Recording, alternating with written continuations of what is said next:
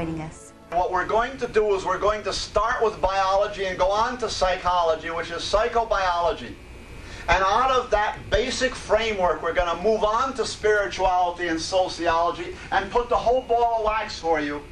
And we'll be able to literally define the disease of addiction as a primary, chronic, neuroendocrine disorder of the brain and the autonomic nervous system. And autonomic means that you don't have the control you think you have, especially on the sympathetic part of that autonomic system.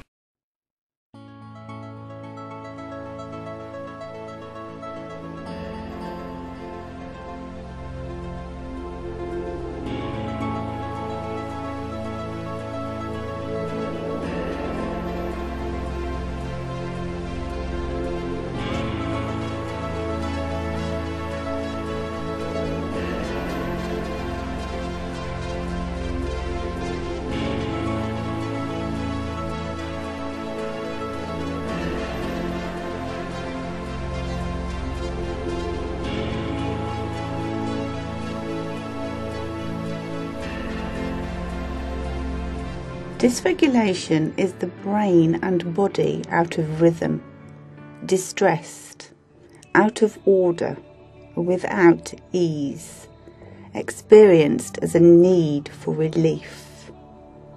Dysregulation is the allostatic load. We feel stark, raving sober.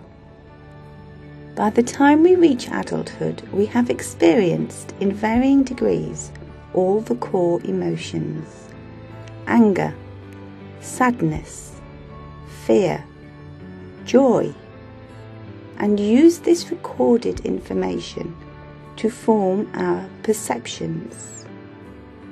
We remember an emotion more than a thought.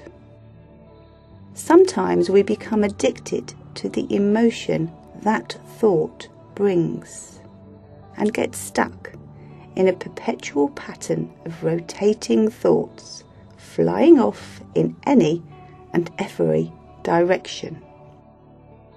What we think corresponds to how we feel, and how we feel corresponds to how we think.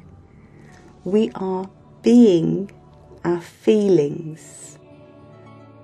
Not only does alcohol and other drugs, including nicotine, prescribed or some over-the-counter medicines, such as painkillers, create imbalance in the biochemistry of brain cells. Some addictions do not involve drugs. Molecules secreted by our own bodies during certain situations or activities stimulate the same neural pathways as other chemical dependencies. Habits that produce strong sensations can also dysregulate the brain's reward pathways. 43% of us use food to change our mood.